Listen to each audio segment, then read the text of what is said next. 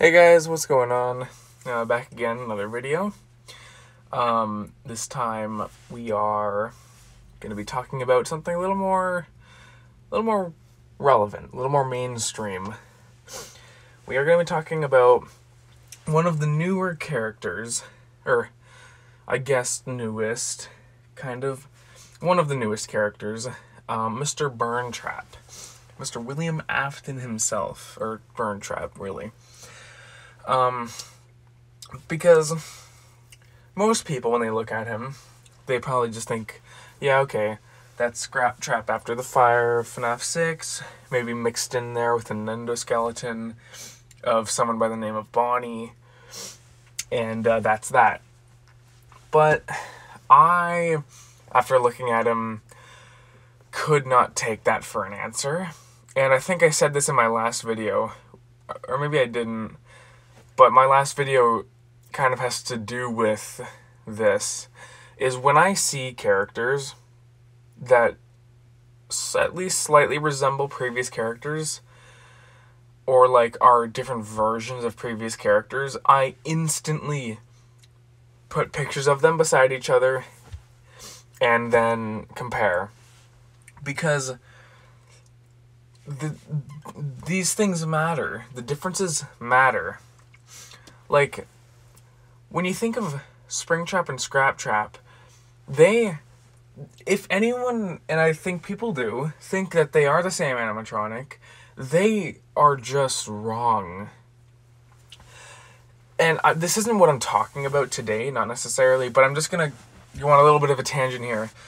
You can look at literally every part of Scraptrap to find a difference. The nose, like literally down to the nose material, the snout, the jaw. He has feet, Springtrap doesn't. The legs and arms, shape and size and slimness.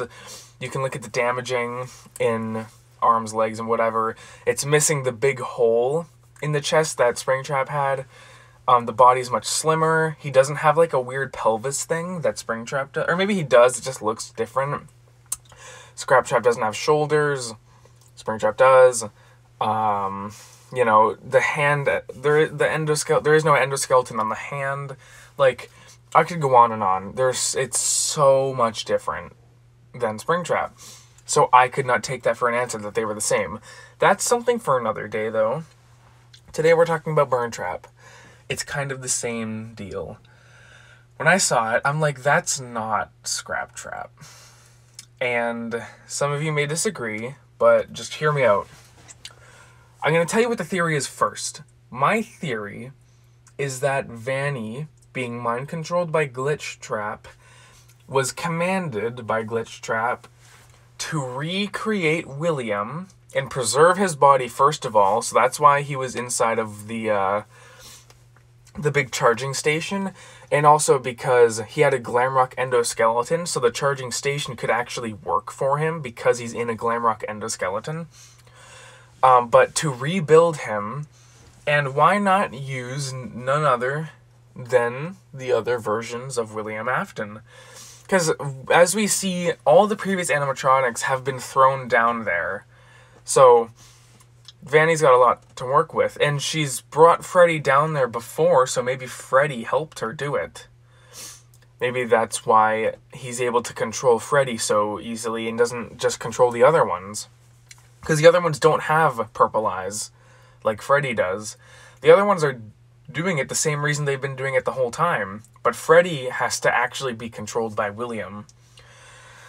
Anyway, so what I'm saying is Burntrap is made out of, obviously Glamrock Bonnie, but he's made out of Springtrap and Scraptrap combined. Okay? And here's why. Looking at Burntrap, the biggest thing is the head. You look at his head, and then you look at Scraptrap and Springtrap. His snout looks nothing like Scraptrap's.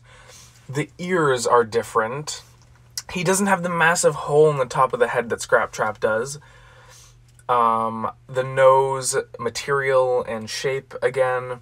the just like everything in general. But he does look very similar to Springtrap. The snout is the same size, the nose is the same material, and even the ears, they look different. They're a lot smaller in like width and length, but in height, they're kind of the same. But you'll notice that Springtrap, and also Scraptrap doesn't even have a right ear whatsoever, but yet Burntrap does. If you look at Burntrap's right ear, you'll see two metal bars sticking out the top of it. And wouldn't you know it, if you look at Springtrap, you can just barely see those same two bars sticking out the top of his. Same with the other ear, you can see two bars inside of the other ear, and if you look at the endoskeleton that Scott released a long time ago of Springtrap, then you can see that his left ear is made kind of the same way with the two bars. I'll be putting pictures on screen so you know what I'm talking about. But you can see the ears and their similarities to Springtrap's. And the fact that Scraptrap doesn't even have all of the ears that Burntrap does.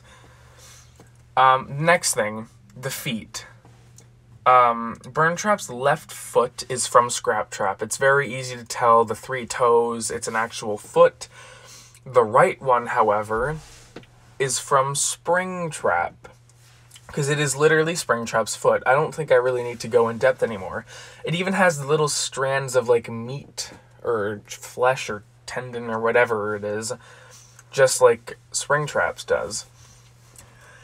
Most of Burntrap's actual animatronic body, not including endoskeleton, looks like it would come from Springtrap. The torso is wider and broader, while Scraptrap it's thinner. Same with like the pelvis thing. He has a little bit on his left arm. Scraptrap doesn't even have a left arm, so obviously it has to belong to Springtrap. He does have some on his right arm though, and that's my next point. His right hand comes from Scraptrap. You can tell because of the bony fingers that Scraptrap has. And, yeah. So, basically, Burntrap is just a combination of Spring and Scraptrap together.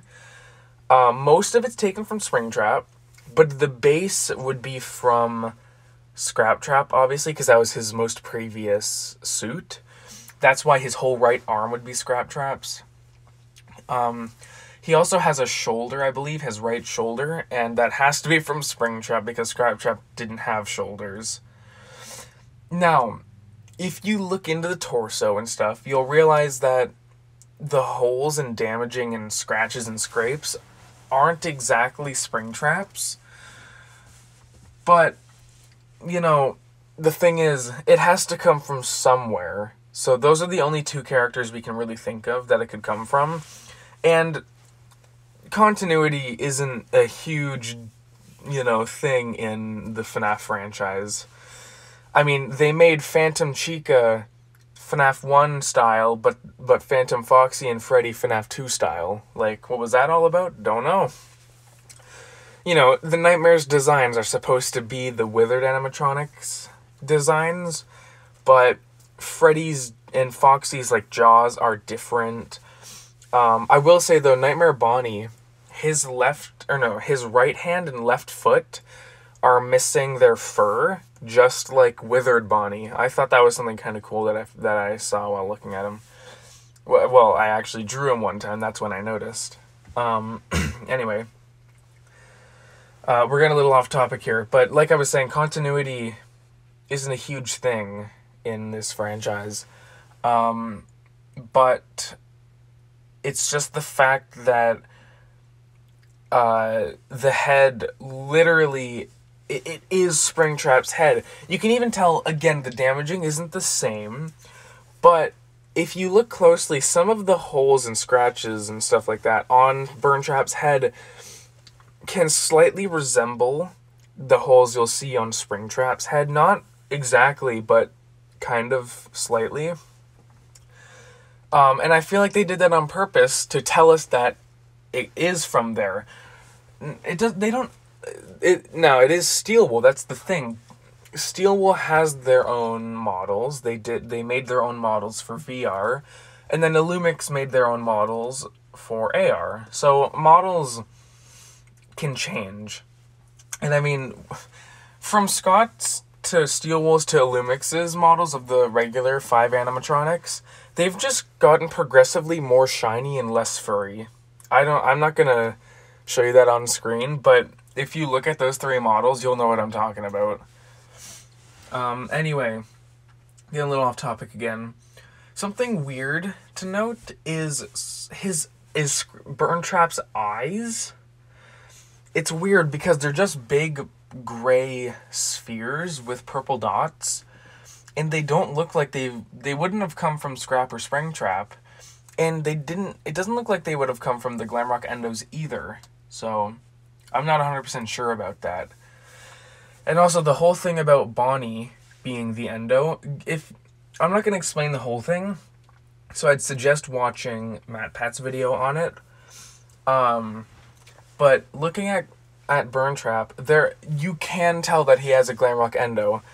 Just from, like, the left arm, the legs, you can see, like, the weird ring things on the legs.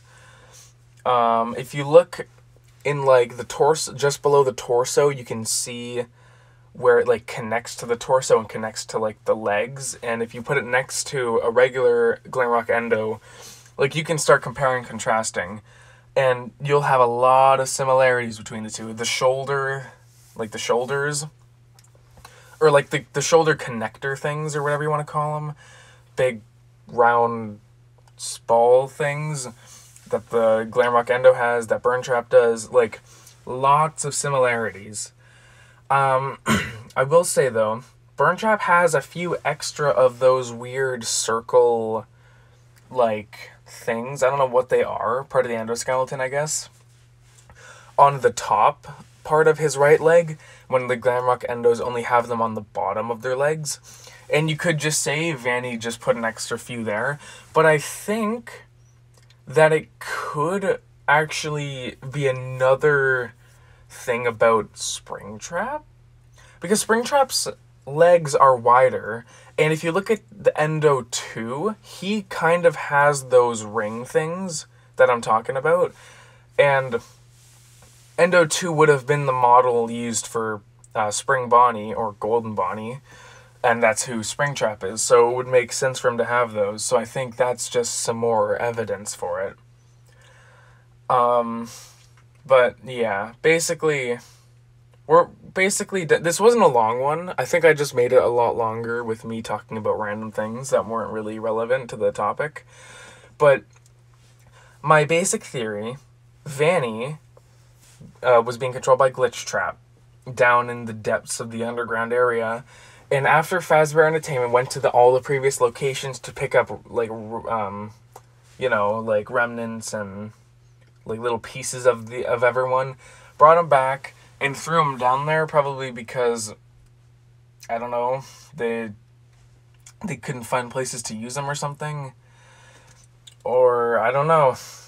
I mean, Molten Freddy decided to take over and just consume all of them, so... unless it could have to do with FNAF 6. Maybe all the animatronics were somewhere in the FNAF 6 building. Including maybe Springtrap. Who knows?